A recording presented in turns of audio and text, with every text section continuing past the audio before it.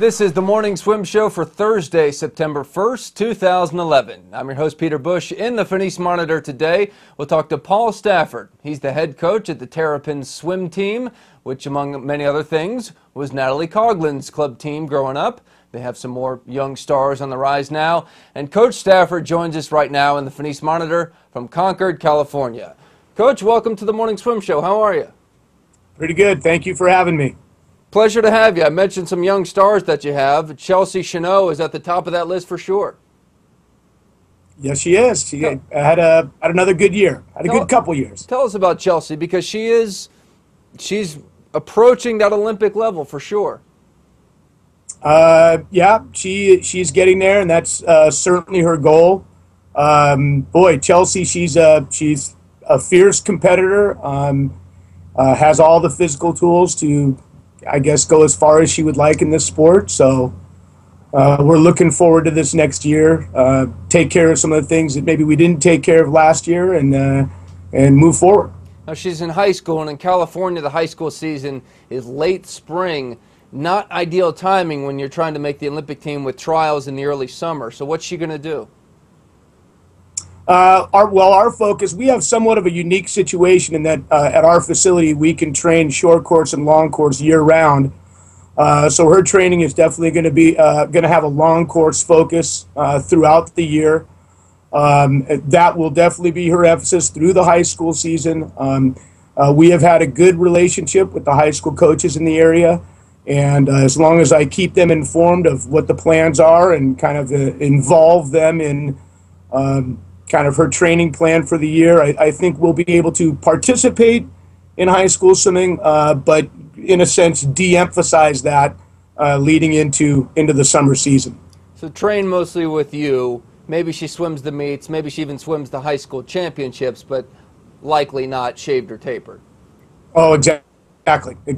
And they don't have a problem with the kids training 100% with us, as long as we allow them to be part of the team, for certain events and functions, and like you said, the meets. Yeah, they'll take the points at the dual meets. Yes, exactly. All right, another guy who we probably won't see on the team next year, but maybe in 4 or 8 years.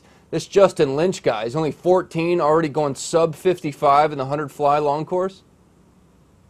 Yeah, he's one that has come up through our age group program, kind of been quietly developing over the last several years under our head age group coach Doug Reed, and kind of had a breakthrough season this last year, and kind of took his swimming to a new level. So the timing is right, and he's still a young guy, still in a developmental training mode. But yeah, if we do things right, we think he's going to continue to get better.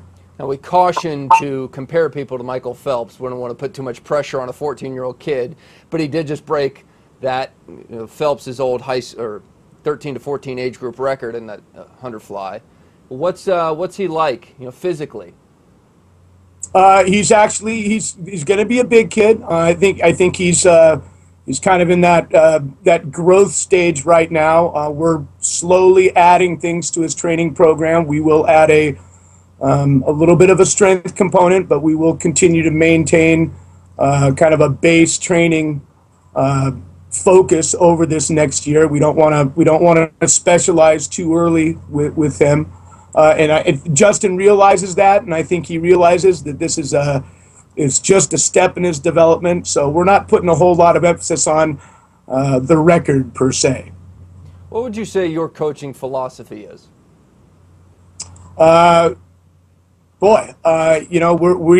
Our program design, or our program model, was developed many years ago by then head coach Ray Mitchell. We recognize that we coach girls and boys, not men and women.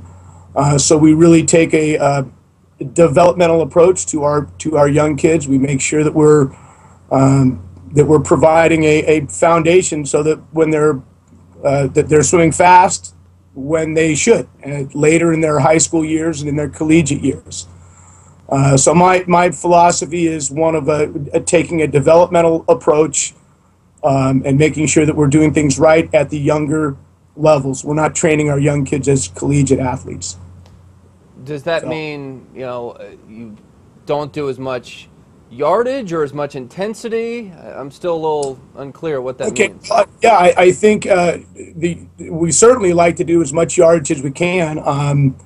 With our top kids, we're trying to get in 60,000 plus a week, hopefully more than that with some of them. So it's not so much a yardage parameter as it is the type of training that we're doing. At the young ages, we're looking at more sub-maximal effort levels, more of an aerobic base. And then as they progress and as they go through those sensitive periods of growth and maturation, we'll start adding to their program. We'll add a strength component. We'll add more quality sprint work, but that's not really our emphasis at the young ages. It's great to have fast 10 and unders and 11 12s, but we not at the expense of just the long-term focus or foundation aspect of what we feel the kids need to do at that stage. I know coaching mentalities have changed over the past decade or so.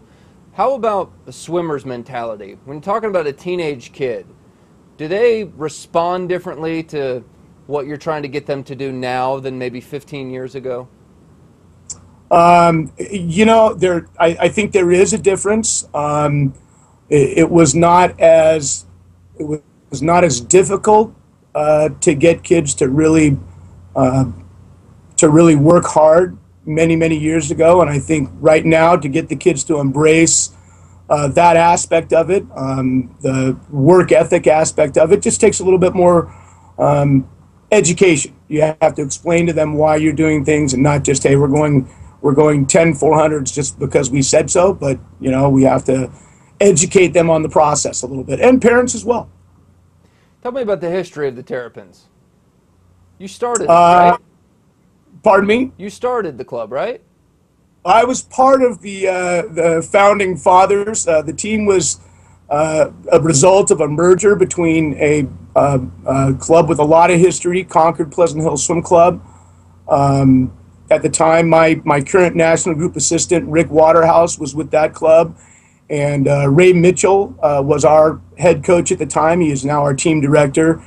And so the club is a result of a merger between Concord Pleasant Hill and our club, which was the La Mirinda Aquatic Club. And the Terrapins have been in existence for, I think it's 23 years now. So yes, I was around day one, learning from the best of them. Well, good to see you're still cranking out fast swimmers, Paul. We're trying hard. Well, thank you very much for joining us, and good luck throughout this next year. Hey, thank you for having me, and we'll see you soon. All right, that's Paul Stafford joining us in the Phoenix Monitor from Concord, California. That's it for today's show. I'm Peter Bush, reminding you to keep your head down at the finish.